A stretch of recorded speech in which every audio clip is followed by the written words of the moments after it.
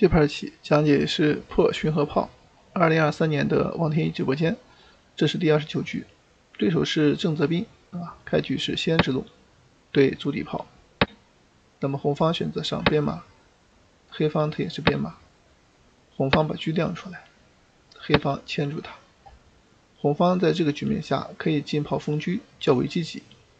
马二进3的话，这个棋黑方进7卒制住，红方在飞象下一步棋补士开车的话，黑方其实已经可以抗衡这个棋了。到这儿的话速度就比较缓黑方也就飞象，红方挺兵以后，黑方是补士，那红方正常出车即可。走炮2进2巡河炮，他是希望可以上马打车，但是黑方王天一不怕，为什么呢？因为这个棋你一打车，它刚好有一个炮3平2反利用，那这个棋双方形成了交换，对完这个炮呢，黑方它出车快就比较有利，因为这个棋它这个马在车的掩护之下，应该说是高枕无忧，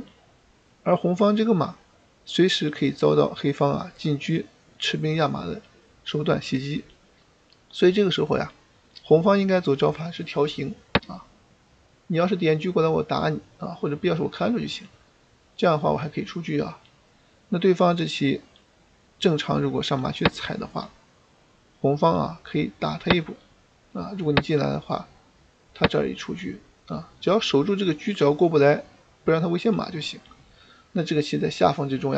还是可以支撑对方暂时没棋。临场红方他选择招法是回马腰对，希望对掉之后减轻压力。那这个棋的话，其实黑的对也行，但是便宜不大，因为你对掉之后我们说到这车一点过来，他可能要平炮你一吃他一看，将来这棋你还得躲这个车红方只是损失了一个兵而已，将来这个兵支着马你才上不去红方这个马一上，应该说这个棋差的并不大，所以黑方感觉没便宜他就避其锋芒。这个棋的意思就是限制红方炮2平6，你炮不能过来条形，你就没法支援这个马，将来车看马的话就等着受攻这就是黑方的思路简单就是说我车点进来吃兵压马，你一看那我上马攻你就可以了，将来还可以背炮过卒，手段太多。红方一看对方这么厉害，赶快对车但是这时候对车的话无疑是雪上加霜本来这边就弱，这个车还能看马，结果你把车给对掉了这棋就危险了。落士的话是常规招法出来的话，其实黑方一上马就有一个将军利用手段，红方不希望被利用就走了一个炮2平4那稳一点应该是兵3进对的再说。这么走的话呢，他刚好抓你一下，到这儿你再冲那正常对了倒不怕，关键是人家不对，下一招一进卒打着马吃炮，红的就危险了。所以红方这个棋没有想到黑方可以平炮过来，这一招棋就让红方处于下风了。红方不甘心棋和车纠缠，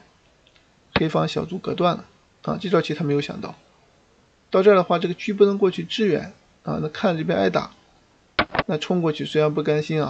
想这个退回去对但是已然来不及了。即便你对他这个棋冲过来，攻着炮打着马都要失子的，现在你还没机会对到这儿失子已经是必然的了。红方冲下去意思是对杀那黑方简单就打掉你这一杀，那人家这个也可以杀双方到这儿是一个交换，红方赶紧上马把这个兵看住。接下来这个棋黑的他退回就要消灭他，红方平过来意思就是顽强作战，给你吃一个杀马踩双不过和卒小将，还要吃中卒。这个战斗虽然顽强但是没有用，为什么呢？因为这个棋你想踩他的这个卒，他上马可以看住，这儿的话你踩他炮他退回就行了。这里的话你冲兵想走一个将来回马去跟他换，人家这个棋直接退回了等你过去想踩卒的时候，他上马刚好看住。那么接下来等待你的就是他这个炮进一步过来捉你的兵所以这个棋你看对方吃兵，你却不能吃卒这个单马想救主确实很难，到这儿只能就认了。这盘棋王天一获胜。